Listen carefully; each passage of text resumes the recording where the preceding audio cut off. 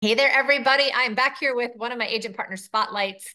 I love interviewing my agent partners all over the country so that you get to know them in case you're looking to buy, sell, invest, move to, start your real estate career, whatever the case may be in the area that they live. But as I've shared with you guys in on all honesty, I just really am fortunate about the people that I get to work with and all the friendships, the relationships that I've made because I don't have any geographical borders. My business partners are all over, and that's the really cool thing about what I get to do. So today I am with Bill Beck out of Branson, Missouri. And Bill actually is a short-term rental investor agent specialist. And so he actually has a tremendous amount of knowledge about short-term rental markets across the country, not just in Branson. And I'll let him talk a little bit about that with us. But before we get to it, Bill, what I like to talk about first is just a little bit about you personally, because I believe people work with people they know, like, and trust. And I know you're super likable and trustworthy, but my people don't know. So share a little bit about yourself, and then we'll get into the business side, if you don't mind. Sure. 30-second background. A bit of a Yeah. nomad, moved all over the Midwest growing up and found myself, at a company that worked with vacation rentals as a consultant, helping people basically buy vacation rentals all over the country because, vacations are cool. So never thought I'd be a real estate agent. I was like, that's just not who I am. I'm not like that person on HGTV. Like that's just never going to be me. Yeah. And then next thing I know, I'm like helping agents do these transactions and I'm doing more work than they are doing. And I'm like, I think I might be good at this, slash, maybe I should do this. And then it was just a seamless transition into I'm primarily buyer's agent. So I definitely work with a lot of people that are trying to get their first or build their portfolio of these. And now I've done it myself. So I've gotten my first one, I've gotten a second one, and now I'm building a third. So it's great to be hanging out with these people because you see the practices for, how to build wealth and how to live a better life. And it's amazing to be able to do this. And I'm just so fortunate and happy to be here. Yeah. And so that's a great segue into you've lived all over, and then you got to learn about markets in the vacation rental space all over the country. So you're just really well versed, I think, when it comes to just knowing great markets, which makes you really valuable as a realtor, especially for somebody who might be watching that's thinking about investing and they're okay investing across the country, not just where they live, which that's why it's called vacation rental, you guys. One of the best things to do is go buy somewhere you want to visit often, right? Because you can rent it out when you're not there and obviously save money when you go there and visit. So I think that's really cool. And that's something that you bring to the industry, Bill, that a lot of people don't have. But also what I love about you is that you are an investor. So not only are you an investor agent, you're an investor yourself. And I think that creates a tremendous amount of credibility. There's a lot of agents that haven't invested themselves, and it's hard to be credible to an investor when you haven't. And so that has been something really cool to watch. So just in a couple of years' time, you've got 3 properties already, or your third one coming. And you've worked with hundreds of investors, right? Yes. So not only do you service investors in the Branson area, but you also connect investors with your agent partners throughout the country. Tell us a little bit about that. Yeah. Having again worked as a consultant helping people buy these vacation rental properties all over. Finding the markets that are the right fit, right? Yeah. Because there are a couple core markets where it's like, fundamentals are a lot of people go there throughout the course of the year because it's really hard to make money with these if you only have a seasonal market where people are only Right. going 3, 4 months a year. So it's Mhm. like knowing the fundamentals, knowing the restrictions. That's huge. Like those Yeah. things right there. It's like you can carve out huge chunks of the country that do not work Yeah. because it's like you don't want to force something to work in this asset class because it's very particular. So it becomes one of those that starts to funnel into these certain areas that are really good to do this, and it becomes this is very viable. I've talked to agents who are like, yeah, the whole Airbnb thing, I think it's saturated, and I just don't know. And it's like, well, maybe where you're at in Yeah. XYZ metro area, it might be, or regulatory wise, it's concerning for Mhm. sure. But this is here to stay. This is going to be a professionalized asset class. And we're still kind of in the, top of the second or third inning as a baseball analogy that Mm. we have not fully developed this whole thing yet. There's Yeah. still a lot of opportunity left for sure, Yeah. especially when it comes to like how to manage the properties, because I think there's been a huge shift in like just there being a timeshare industry, and there's nothing to do with timeshares with vacation rentals. So let's be Right. perfectly clear on that. Yeah. But then old school property managers that are like, yeah, we'll help you rent your place, but we'll take 40% of what you make. And it's like, that's not going to make money if we're being honest. So finding ways to, optimize how when you get something, like what are the best Yeah. practices to go and Yeah. make this actually work. Yeah. So it's not just about finding the right property and making sure the money works that way. It's about all the things that go into it, including how are you managing it, including like, how are you making sure that in some cases, even if you're maybe a market that is a little bit more seasonal, you can find some midterm rental opportunities in there. I know that has been something that a lot of people in the short-term rental market or the vacation rental market have been able to ebb and flow between, which is very interesting to learn about. So let's talk about Branson first, because I do have a lot of followers here. And I know, of course, we're going to be taking your peeps as well. But tell us about the Branson market, why somebody might want to invest in a vacation rental there. And then maybe just give us a little teaser about what are some of the other markets that you really see your investors looking at along with Branson, just so people are kind of aware of some of these opportunities out there. Well, I picked Branson because it is by far one of the most affordable entry level markets that you can get started in that has, very regular year over year occupancy. We have attractions here. I mean, I can't explain how many people I've talked to that are not familiar. They're like, "Oh, what is this place?" So I made a whole YouTube video of like, "What is Branson?" Because we've got a theme park, we've got, Yeah. the whole theater industry. In fact, there's more theater seats in Branson than even in Las Vegas. So there's Wow. like a whole lit like a whole bunch of things you can do when you come to Branson. So that's really what kind of the fundamentals are. And then you combine that with the fact that it's in Southwest Missouri, Yeah. which is kind of hard to get to, but also our property values are pretty low. So I mean, I've got contracts right now for condos that are like $135,000. So it's like you can go do that. And if you go like find a lender that can do like a second vacation home loan for 10% down, you could literally buy one of these for less than $20,000. Wow. So if you're With a like great worried about opportunity of like, return. ooh, I don't Yeah. know, I don't have Yeah. $100,000 to go Yeah. get something somewhere like a half a Hmm. million dollar cabin. Well, You you don't don't need have to. to necessarily do that. Like you can get started in a place like this. Now you're not going to be crazy cash flowing, but just getting that first one going Mhm. can allow you to leverage it into buying more. It's just That's right. it's an awesome way to, just get one started, get the renters to start paying for it and Get your allow you processes to, down, just understand what yeah. you're doing, right? Learn. Yeah, it's important because it's not just buying the property. You got to figure out how you're going to market that property, how you're going to manage that property, all the things.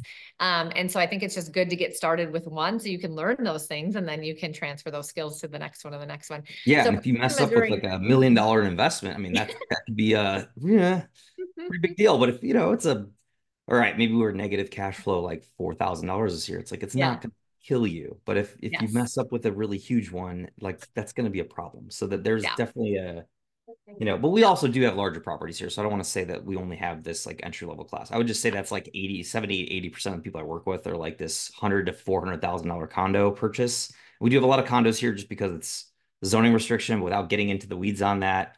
But one of the benefits is like most of them are turnkey. So you can get this thing, you're getting a bed, furniture, you know, silverware in the drawers, plates, wall decor. So it's like you just go ahead and you buy a business. So it's really neat to do this as a thing to get your feet wet in the short-term rental industry. That's awesome. So besides Branson, well, first of all, if you are looking to start investing in real estate in this way, Bill is your guy. So at the end of this video, stay tuned because you're going to see all of his contact information so you can reach out to him. But I have a lot of people looking to invest. And if you haven't been to Branson, you should go check it out. And then, talk to Bill about some of those opportunities. Besides Branson, what would you say are maybe like the other top markets people might want to consider for short-term rentals, just based on your knowledge? Going from East Coast to West Coast, Northeast, you can make some claims that there's some ski areas in Vermont, New Hampshire areas that they've got some opportunities. Um, really coastal, really far north, it gets Okay. hard because it's very seasonal, like the Jersey Mhm. Shore area. But I mean, if you've got a property that really has like amazing amenities and you're on top of it with revenue management and pricing it right, and you're really like amazing with customer service, you can make this thing kind of work anywhere.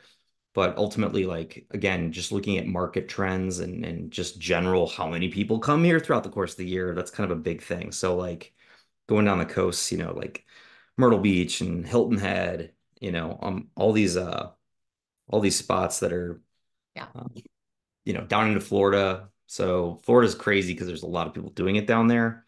So like Emerald Coast is great. So Destin 30A, Yeah.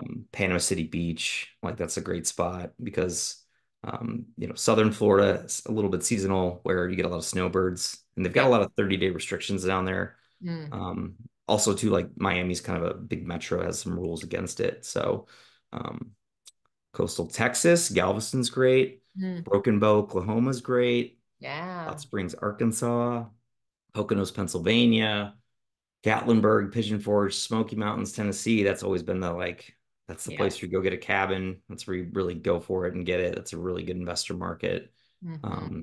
Phoenix, Arizona is actually kind of surprisingly well. You could do a hybrid rental where you do a short-term rentals in the peak season and then use it as like a midterm rental in the Hmm. off season. That's a really good way to offset that kind of slow season, which is the summertime, because obviously it's like 120, It's 130 hot. degrees Yeah. outside. So it's like Yeah. it's great to do that. Yeah. Where you're at, Coeur d'Alene's good. Yeah. Yeah. So, spots in Montana, there's a lot of places where this works. So, Yeah.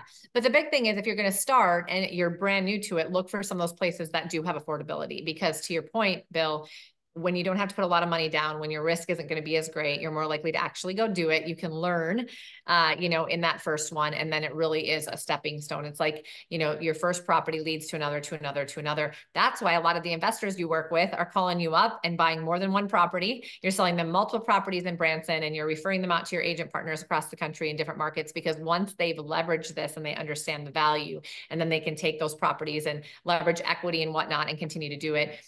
Why wouldn't they? Especially if they have a great agent that is helping them understand that particular market, the cap rate, the opportunity, the challenges, getting them connected with property management companies, making sure that they're thinking about it the right way. And I would say that that is the key. So Bill has spent a lot of time around this industry, which makes him a great agent in this niche, if you will. And I think that that's really important if you're going to be looking at working with an agent. So, what yeah. else do we need to know about you and your business? One other plug too is like, hanging out with people that do this all the time. Yeah, I was green it for some period where it's like, what's a 1031 exchange? And it that's becomes right. like, oh, this is how you defer, Yeah. taxes for capital gains taxes on when you sell property. And it's like, oh, okay. And then little things like that. And specifically with vacation rentals, you can do a like cost segregation, which you Hmm. can basically front load your depreciation. And that'll like, if you do like what's called material participation, like again, these are all like kind of very specific terms. Like you have to look it up Yeah. with the IRS, but it's like bottom line, like if you make a lot of money and you pay a lot of taxes, you can go buy a Yes. vacation rental, do a cost segregation, Yes. and then the IRS is like, oh, you owe like, 10% of what you would have owed. And it's like, are you kidding me? Like, Yes. having seen clients do this, it's like this, why are we not like broadcasting this Why to the isn't world? Why everybody do people doing not know this? about this? Like this is like life-changing amount of money you could do. So then you get people who are like, yeah, I did this once, then I did it again, and then I did it again. So I bought three properties instead of paying 3 years worth of however Hmm. many dollars to the government. And it's That's like, right. That's this is amazing. legal? It's like, oh, it's very legal. Like it's happening. Well, obviously they've done this whole change where Yes. it's instead of 100% depreciation upload and Yep. they're tapering it, but then now it's actually in legislation to maybe vote on reallowing it again. But regardless, it's like, hey, this Regardless, is you're going to like, pay the money to Uncle Sam, or you're going to be able to keep more of your money yeah, and actually go buy property. And yeah, I agree. I mean, we do these trainings all the time, and I'm like, as a real estate professional, to be sharing this out there with everybody, but you have to understand it first. And so that's what you've done is you're educating yourself, you're doing it. And then that way you can go out there and you can share it with everybody, and help them build wealth in real estate and make their money work for them as well. So I think that's pretty amazing.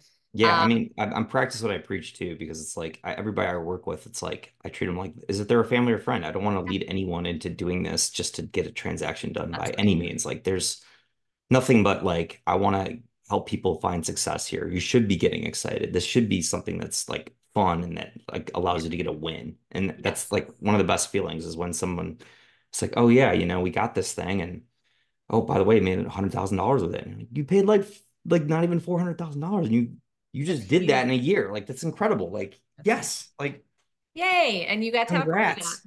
Yeah, that's awesome. And that's the cool thing about I think the people that I get to work with is that they have passion for what they do. They're learning based. They practice what they preach. They learn, they share, they come from a place of wanting to help people.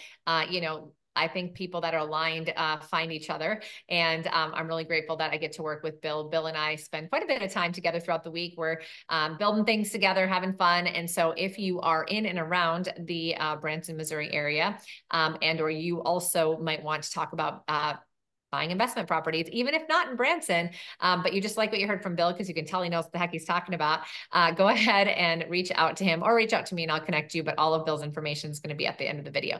Thanks for spending time with me, Bill. I appreciate it. Yeah, thank you, Cari. I will say too that probably Kansas City, St. Louis, Mhm. Tulsa, those are the main metros that are Yes. close to here. I've never sold a vacation rental to someone that lives here ever. Because like Yeah. everyone lives in Florida, Yeah. Illinois, Colorado, California, you name it. Yep. So you do not Yes. have to be here. This is one of those No, in fact, areas. you probably won't be here because then you can go visit there and make that a Exactly. great place for you to buy your first investment property. I love it. Thanks, Bill. Thank you, Cari.